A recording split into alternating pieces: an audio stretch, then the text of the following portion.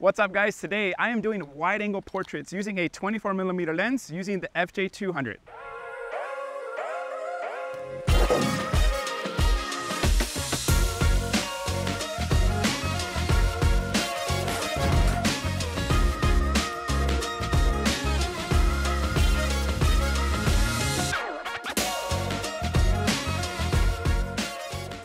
For this first shot, I know for sure I want to get the lighthouse in the shot.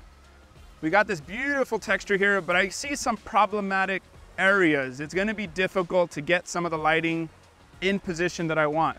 So this is where a nice portable light like the FJ200 with a deep umbrella, the 24-inch, comes in the clutch. I'm able to work in these nice little compact areas, and I figure that that setup is going to work out great in order to get this first wide angle shot.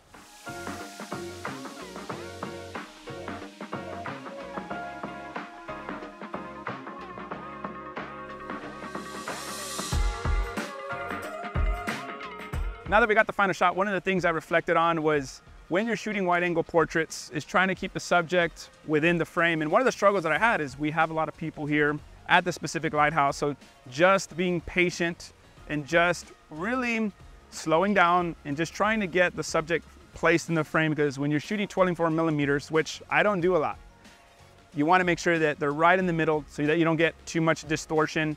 And the technique that I was utilizing a lot was the light was in the frame a lot of the times. And so what I'm doing is I'm doing a template shot. I'm doing a 2-photo process where the light is going to be in the frame, and then I tell my assistant Marco to remove the light on the template shot, and then in Photoshop I then remove it using layer masks.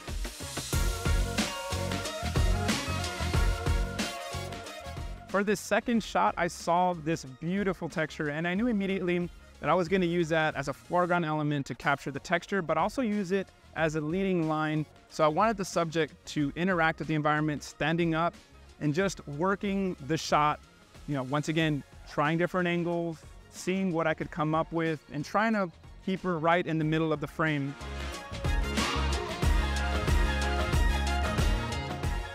And after I got that second shot, I wanted to get another look, and just by simply having her go from standing up, I saw that there was a nice platform that maybe she can sit at.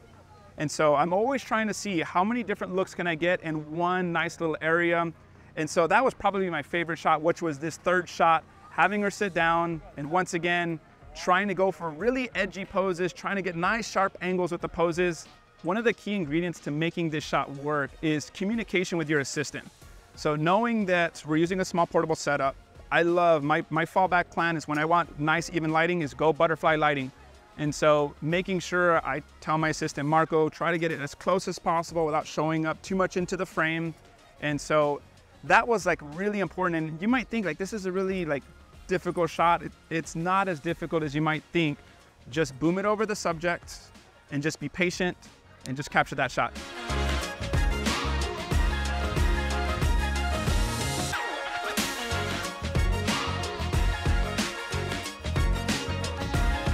All right, guys, let us know in the comments section, what was your favorite shot? Thank you guys for watching, and we'll see you guys on the next one.